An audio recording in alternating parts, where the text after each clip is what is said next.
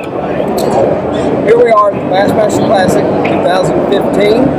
The guys are out there fishing on Lake Hartwell. We're here at the Bassmaster Classic Expo. Great place to go. We're here in the High Seas booth.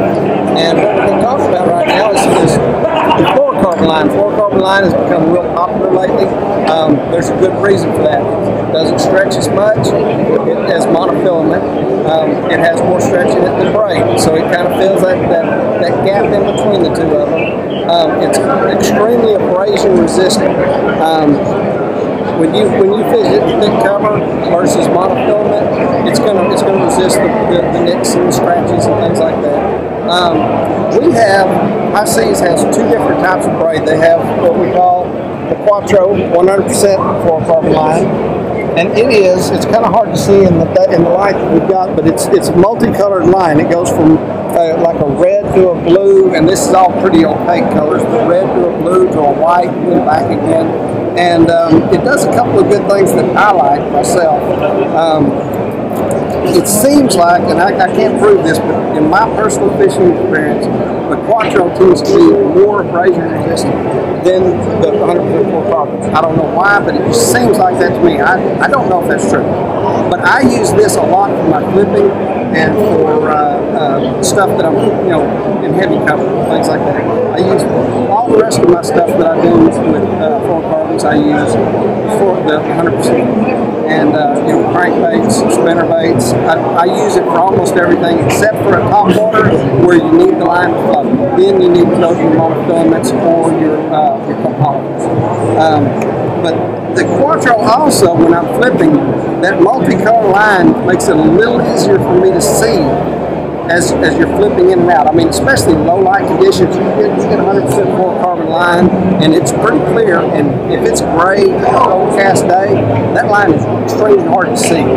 This multicolor line gives me something to focus on a little bit. Look for that little tick, the line starting to move off, and that kind of thing. So you don't have to do everything completely on the feet.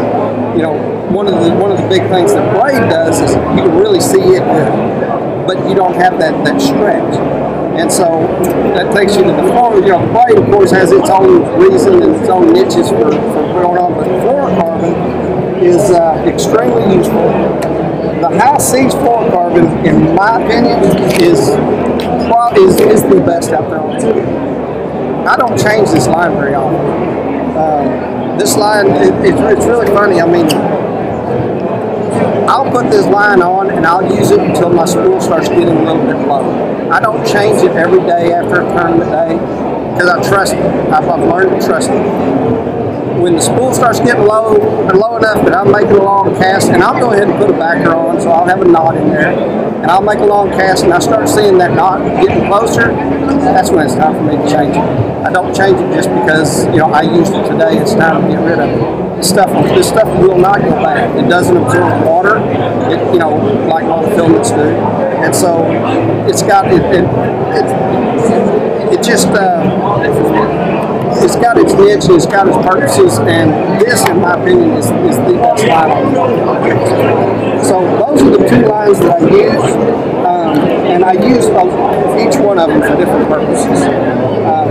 You can flip with 100% fluorocarbon, it's fine, but I like that little coloring in there because just like we flip braid in grass, because they're not line shy in grass, it doesn't matter. If you're flipping into a brush pile, that fish is going to either bite or he's not going to bite. He's not worried about it. He's not running up and down the line to see what it is because we're usually flipping 20, 25 pound line anyway. So I want something I can visually see, and that's where that Quattro really comes into play. Thank you.